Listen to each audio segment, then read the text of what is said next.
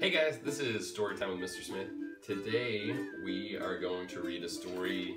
It's called Every 1,000-Mile Journey, ... This is a finish the phrase story by Mr. Smith's first grade class. Each student in class this year helped to fill in the phrase, and then they also illustrated their page.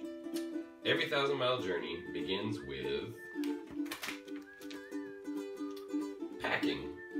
You can see they've got some nice arrows going into their suitcase. Getting all of your clothes. Getting a tent for your trip. Every 1,000-mile journey begins with getting up really early. And you can see here they said, I'm still sleeping. Also, I live in Joplin. Walking. Every 1,000-mile journey begins with night. Making sure your stuff is ready, like food and stuff, and maybe a unicorn cat.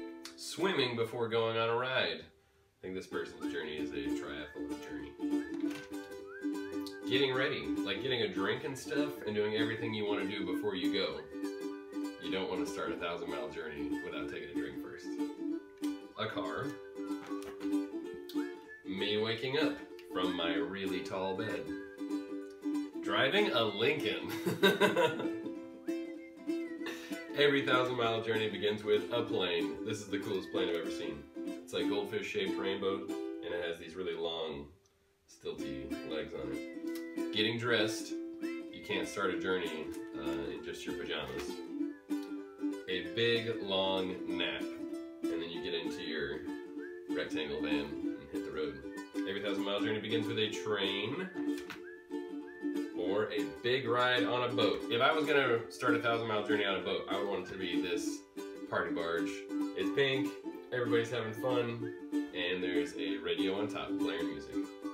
Every 1,000-mile journey begins with one step. Originally said by aloud. I don't really know how to pronounce it. The end. I hope you enjoyed this story. Subscribe to my channel to hear more.